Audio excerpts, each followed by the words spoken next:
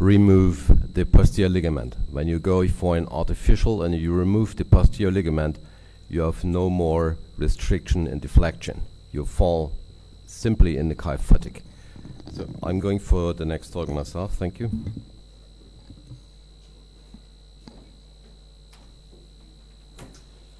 So we have heard already fantastic presentation about the artificials, the biomechanics, and so on, and a very good presentation from Professor Seely. Thank you very much about all these motion preventing system, so we can go through the targets of the surgical therapy. I think there's no question about. Everybody likes to reconstruct the disci and the low doses. We know that the alignment is much more important than we think about these facts 25 years ago. And we also like to reconstruct the physiological width. We talked about all this yesterday. We do decompression with stabilization, implants, yes, no, and the functional stabilization by artificial disc implantation. And it is interesting to hear, especially from Professor Seely, that he's doing in many cases decompression without any implantation by an anterior foraminectomy and so on. The gold standard is the bone graft. The bone cement is a little bit less in use. The titanium cage is revival with a printer, and the P cage is coated or uncoated. We are able to use the platement system with titanium cages or P cages, and also an osteoporotic, for example, the very good expandable screw system, especially needful for surgery in the elderly. The first artificial was developed more than 25 years ago. The Bristol Cummins was a metal articulation, and they started in 1991. And at the same time, the Bryan disc was developed. This was another story, because the nucleus was made of polyurethane, and the first implantation was 2000 in Belgium. The discussion we had already in the morning is there an option to avoid an adjacent level syndrome in the higher or lower levels? The adjacent level syndrome is significant. There is no question about this. There's also an evidence literature about these. And but on the other hand, we have the question, is there a significance of ego and pseudoarthrosis after implantation of artificial? And the answer is, unfortunately, yes. This is also study proven.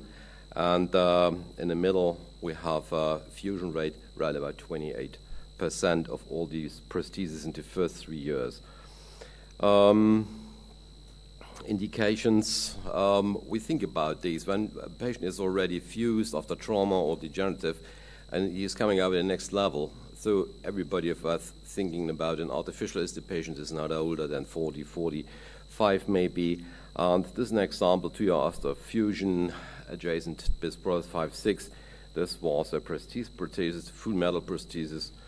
And another example, a patient had already fusion by cage end plating, and 2 years afterwards there was another sequestration, the level above, and he was asking for an artificial.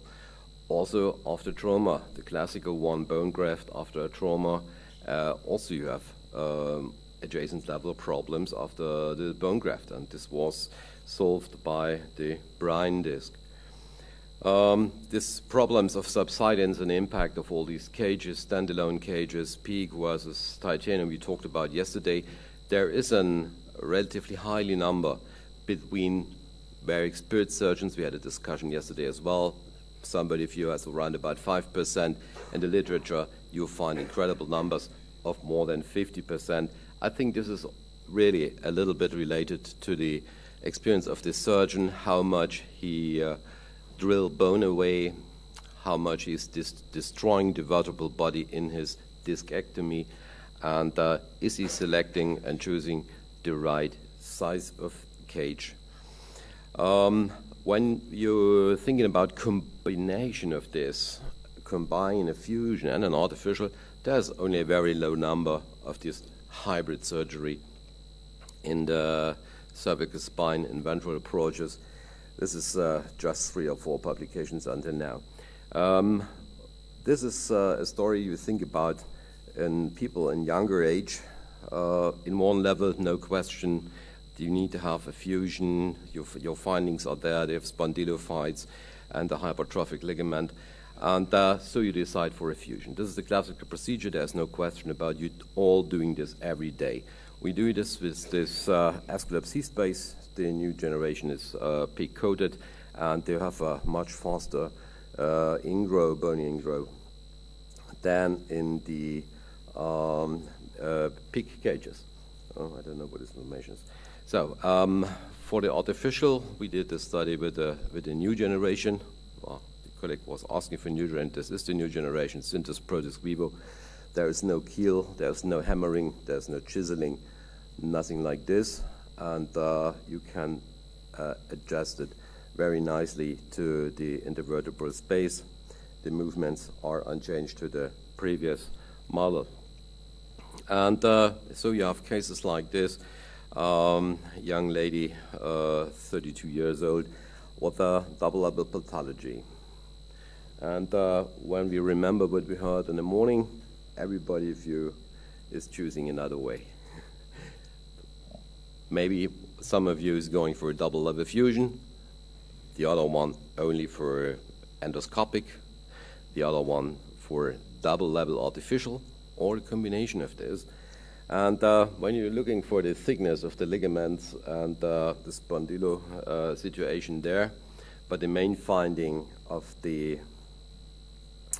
sequestration, and then you have to realize that in a case like this, more than 50% of the posterior ligament is ruptured. That means this is not stable for an artificial, but you can do this. You can combine it, a fusion with an artificial. This is another case. She is 39 years old, persistent radicular pain syndrome, neck pain as well. This is an unstable situation, and you ask yourself, double-level findings, same side. What do you do? You can do everything. You can fuse her, you can put in artificial, but you see the narrowing of the space and the spondylophytes in 6-7. This is not, from my point of view, this is not more an indication for an artificial. When I remember the presentation from our colleague from India, they put in artificials in much more severe situations. The law situation and the court situation in Germany is very strong in the moment against artificials. We have a huge amount of problems there, and the indication, you have to be very, very, very careful. That's why in a moment, I'm in South Germany, in the surrounding of about 200 kilometers, there's nobody doing a lumbar artificial because of the complication and revisions, and nobody is doing more than one segment cervical artificial. No more double, no more triple. When I started with my first artificial, this was in 2000, until 2005, we did numerous double and also triple level. We would never do this again. So in a case like this, we're going for that one. The footprint size choice is important. No over destruction. We have heard already this. We put them in a cohort, the peak cage implantation standalone, and for 2 levels, and on the opposite side, the combination of this. I think the mean age, this is another one, the 30 to 40, and the range grouping, I think this is clear. We have fusion rates in the fused levels, 73% in the first 3 years. And we wonder about the fusion rates in the combined groups a little bit higher. Nobody knows why. Subsalvings impact more than 1 millimeter. The standalone group 37, and the combined group 25. But subsidence and impact, this is a radiographical statement. It has nothing to do with the clinical outcome. It has nothing to do with the revision rate.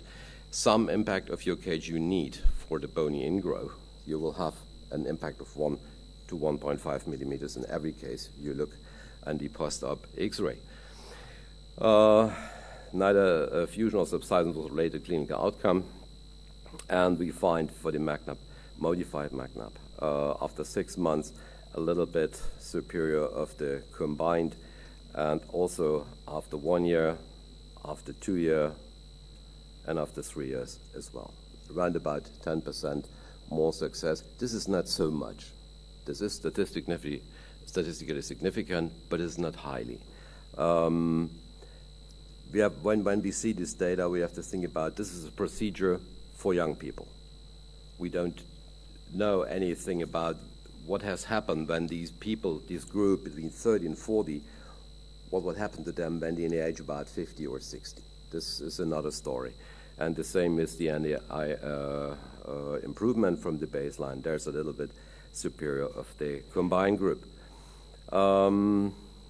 Facet-related problems in the double-level fusion group, 45. I think this is no question about this, because you have a facet overload. The human body tries to keep his mobility in the same level. He tries to be unlimited, and that means if you fuse 2 levels, the level above and below have to do more work, and this ends up in a facet-related pain. Sometimes need for facet injections, mostly very successful, in rare cases, a facet innervation, well, we have already heard about yesterday, and in our hands, we're doing the innovation since many years. The maximum of success rate, what you can offer the patient, is around about 35%. Yeah. Okay, adjacent level symptoms, syndromes in the double fusion group, 9%, in the other one, 2.5%. This is similar to the literature. I want to point out another story we didn't talk about until now. Radiation exposure is, in all this what we're talking about here, endoscopic, cervical implants and so on, is dramatically. Radiation exposure is dramatically. And when you look for the clear numbers, a surgeon who is doing infiltration and up to 20 patients in a week, and he's doing around about 20 spine surgeries in a month, his cancer risk is 20 times higher than in the regular population. And this is you. Your patient is changing every 1 or 2 or 3 hours. You are the same every day. And that's why we're choosing to going for more X-ray radiation protection. And this is a picture I took from the World Spine a few weeks ago, but we have the same machine in our consultation center for the pain therapy in the OR as well. So as is a complete new generation, flat detectors, full digital, and you have a reduction of 50% of your radiation quantity. This is giant, and this is real improvement, and this helps us much more than the next cage generation, the next screw generation, the next rod generation. We have to take care for ourselves, and you have to take care for you, because you're responsible for your family, and they need you. And that's why think about your radiation. The complication rate, this is similar to fusion, some dysphagia, 1 of 160, just temporarily, no dual perforation. There is a significant advantage